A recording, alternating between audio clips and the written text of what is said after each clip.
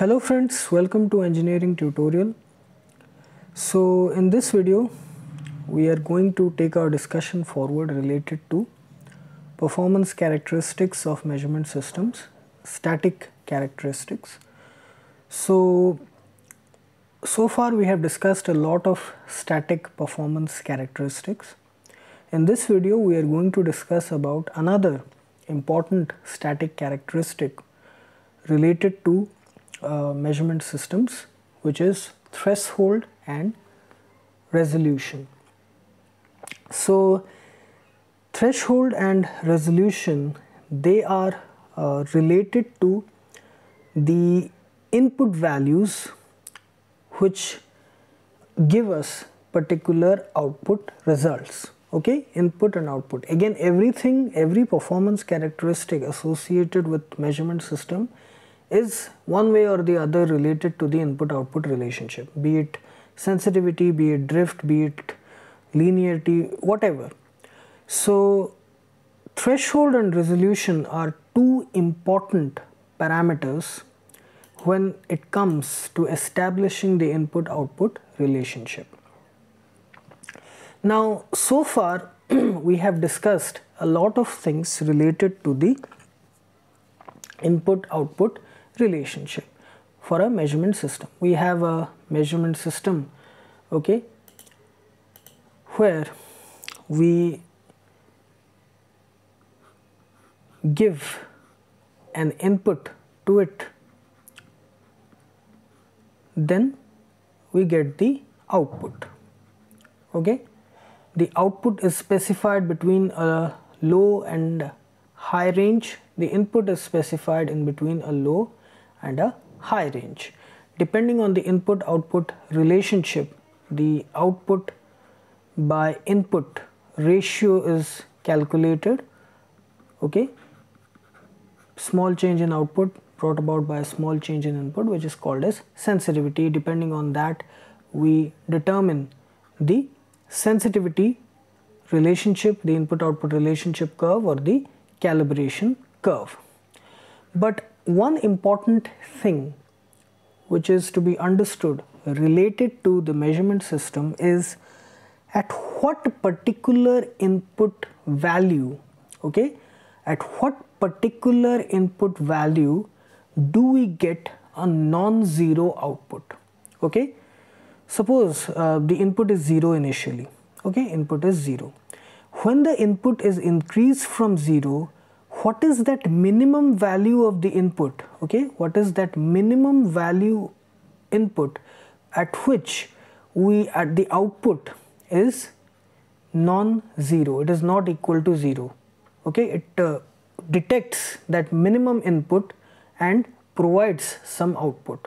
Okay, 0 unit. Okay, so that minimum value of the input which produces a non-zero output is called as threshold. Okay, that is called as threshold. So it is the minimum value of the input that can be detected by the measuring instrument and measured, and it gives us a reading, that is called as threshold.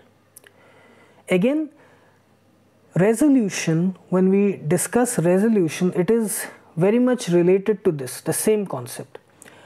So here resolution means, suppose we get a non-zero output. Okay, we get a non-zero output, the system is responding. Then let's say the system responds at a particular input value, the minimum, let's say any, okay, I min, okay, I min, it is responding, and I min, at I min it gives us a output value. Okay, let's say O1, at I min it gives us an output value O1. Then after, beyond I min, after how many units of input increase, the reading will change from O1 to O2, the next reading. Okay, after how many increase in the units, okay, input unit increase, the output reading will change. Or how much change in the input can be detected by the instrument to cause a fluctuation in the meter reading. That minimum input change that can be detected by the instrument, okay, that minimum input change that can be detected by the instrument that gives us a fluctuation in the output, or that can be detected by the instrument, that is called as resolution. That is called as resolution. Also it is called as discrimination. So if we want to define it, we can define it as the smallest change or the minimum change in the input which can be detected by the instrument or the measuring system and gives us a measurable change in output. Okay, so suppose if we want to explain it further, let us say we have a we are taking an example.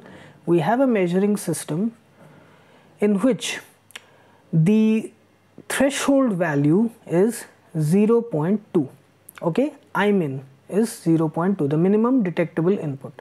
It means that when input value will be 0.1, the output will be 0 units. Okay, even 0.15 it will be 0, even when it is 0.19 it will be 0. Only when input is 0.2 it will give us an output. It will give us a non-zero output. So this is the threshold. Similarly, let's say the resolution, okay, the resolution of this device is, let's say, 0.05 units.